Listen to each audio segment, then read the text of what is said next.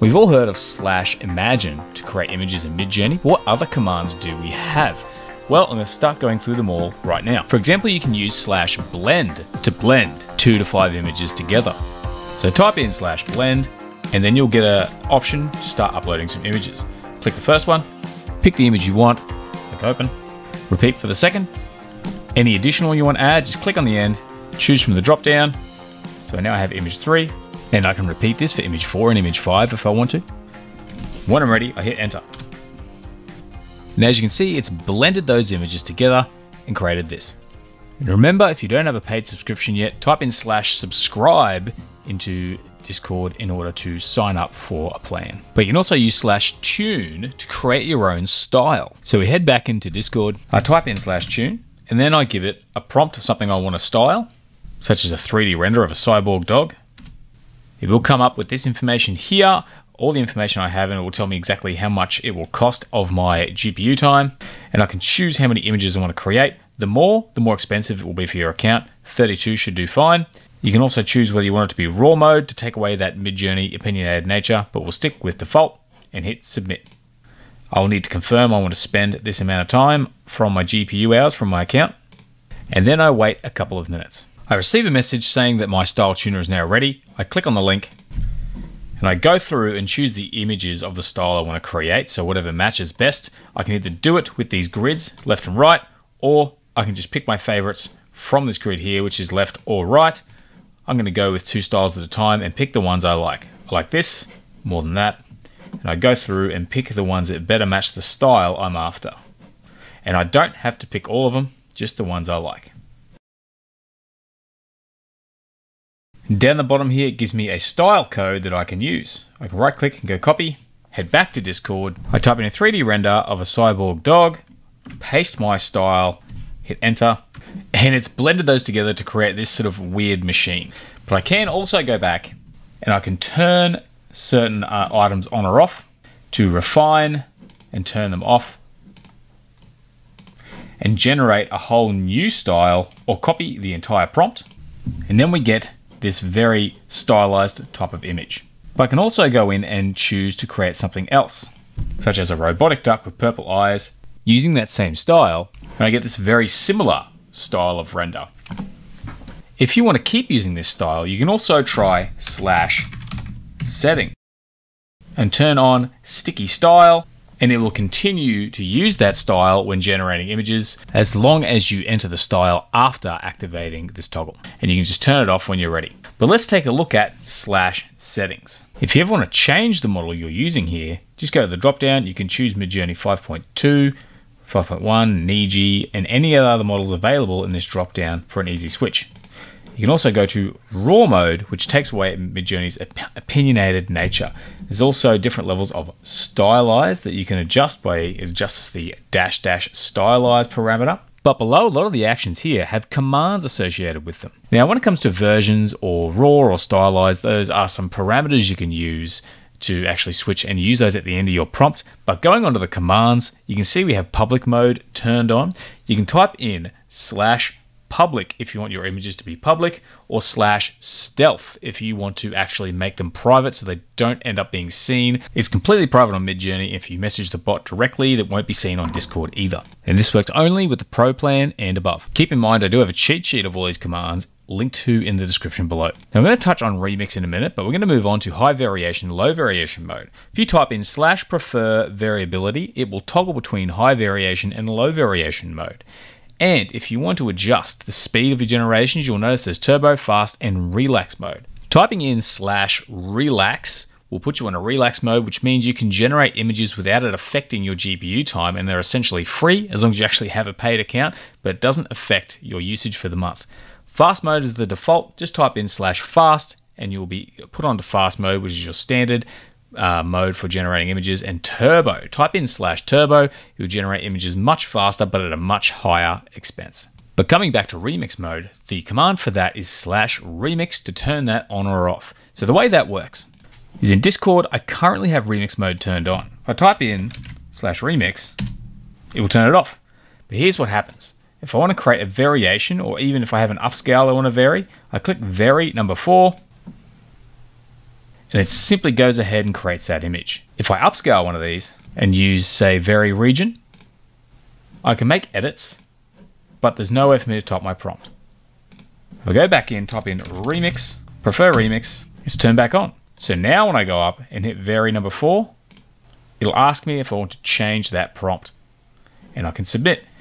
Also, if I go down now to vary region, I can now select an item and type in black hole and submit that.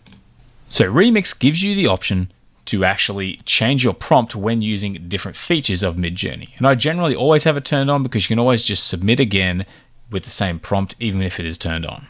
The next one is /prefer suffix.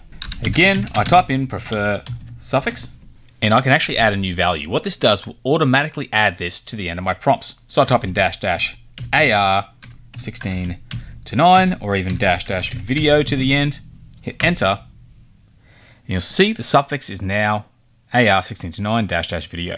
So now I type in a prompt.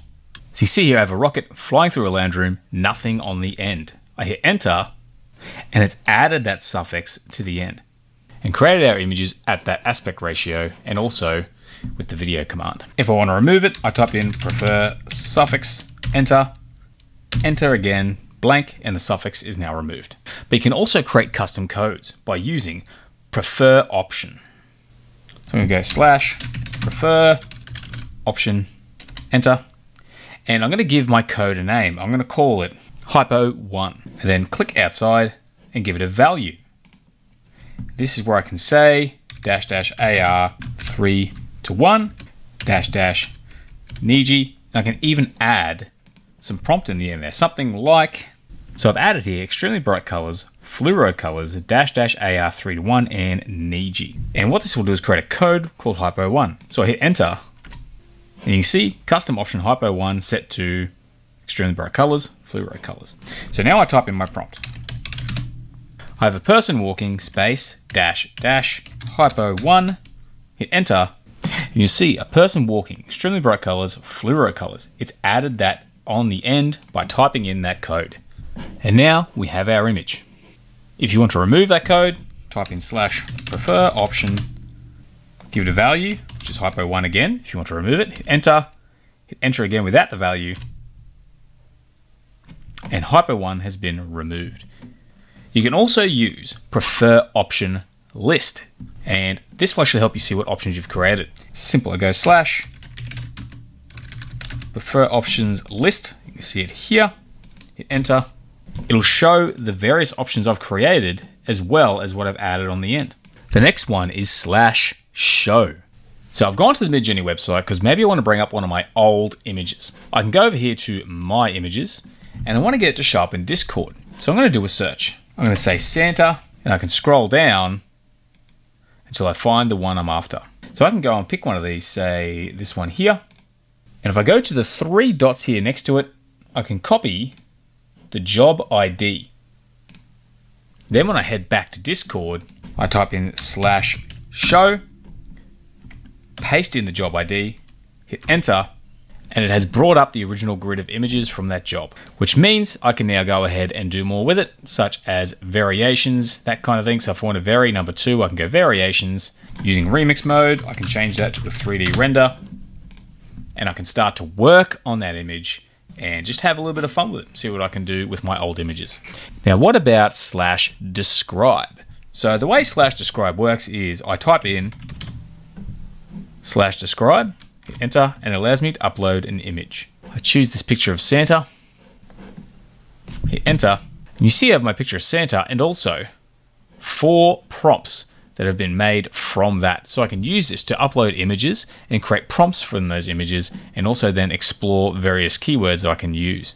So I can copy and paste these or come down and just hit 1, 2, 3, or 4 if I want to actually create images from those prompts.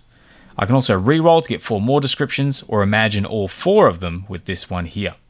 So if I imagine this last one here by clicking 4, I have remix mode turned on, I click submit, and it's used that prompt to create these images. But if I think this prompt is a little too long, or one of these other ones up here, such as this first one, what I might do is hit right click, copy, and maybe I want to shorten it. I type in /shorten.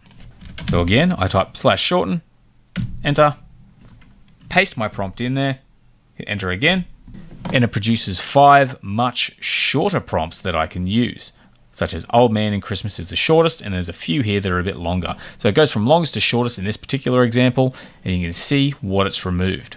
So if I want to, I can submit one of these. Let's go with number 3. And that has basically given Midjourney a little bit more freedom with that prompt because it's less detailed.